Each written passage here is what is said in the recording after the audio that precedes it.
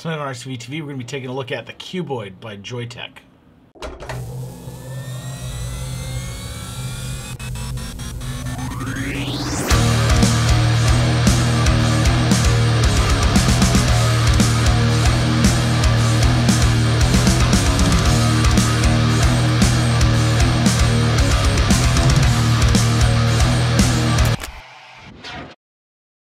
Alright folks, so here we have the Cuboid 150 watt device.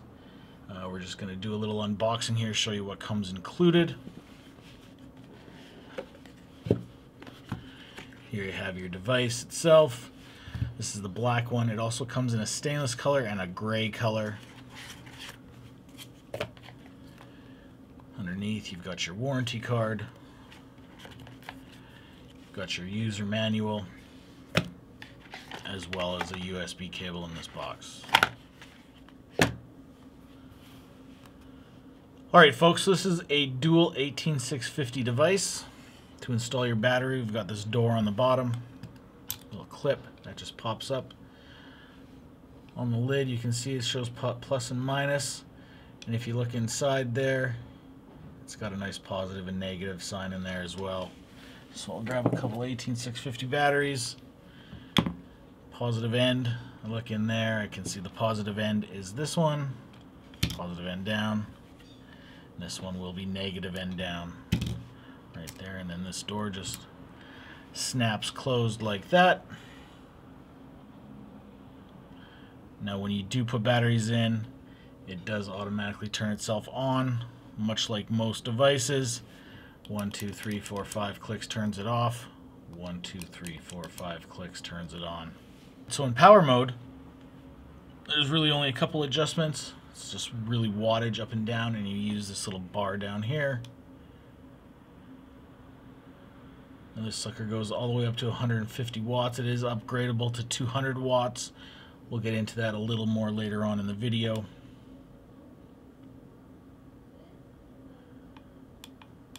So as well as power mode, this device has quite a few other modes.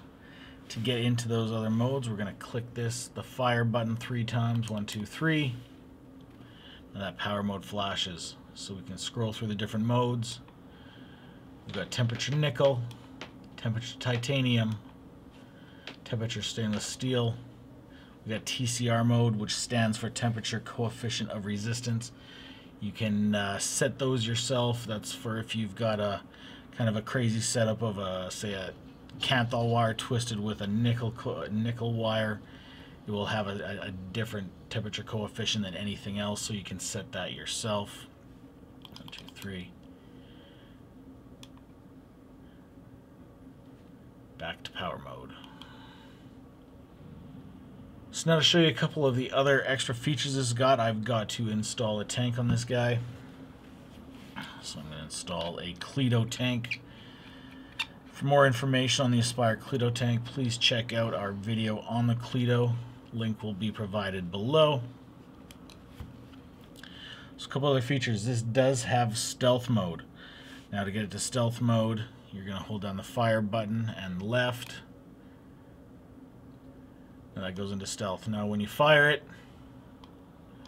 you've got nothing showing up on your screen. Turn stealth mode off, you're going to do the same thing. Fire button and left. Stealth off. So now you fire it. Comes back on. Now there's also a lock feature, so say you want to keep it at 79.6 watts for whatever reason, hold down left and right at the same time. It says key lock. Now it will still fire, but you aren't going to be able to adjust your wattage. Take that off, same thing again, left and right at the same time, key on lock. Now we can adjust our wattage. Another cool feature about this device, see where it shows your amperage? You can actually change that to a couple different things. So we're going to 1, 2, 3 again. This time we're going to hit the right button. It's going to scroll down to the amp. That's going to be flashing. Now if we hit left, it's going to change to a puff counter or to a time counter. So that'll keep track of how many puffs and time you've actually been puffing on your device for the whole life of the device.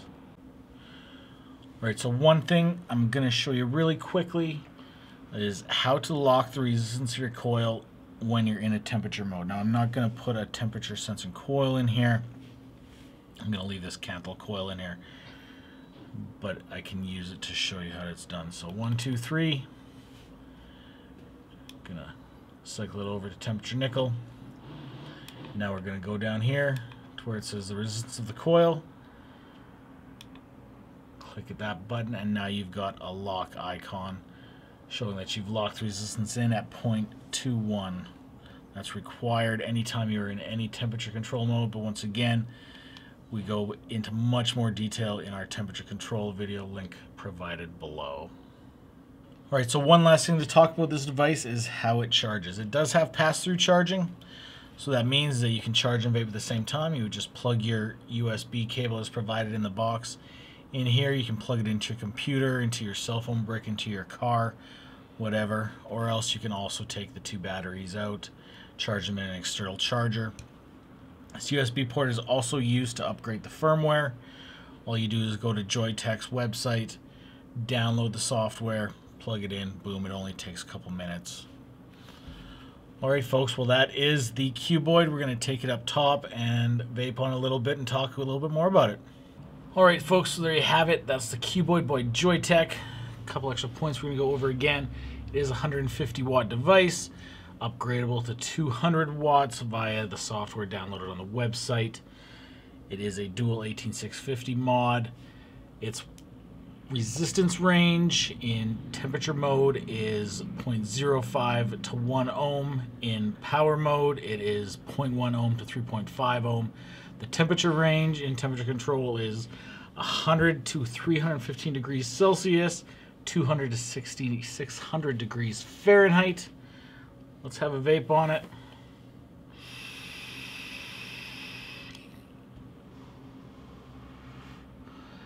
It's a good vape. Alright folks, thanks for watching, and as always, subscribe to the channel, like the videos. Follow us on Instagram and Twitter. Like us on Facebook, and until next time, Make smart choices. choices.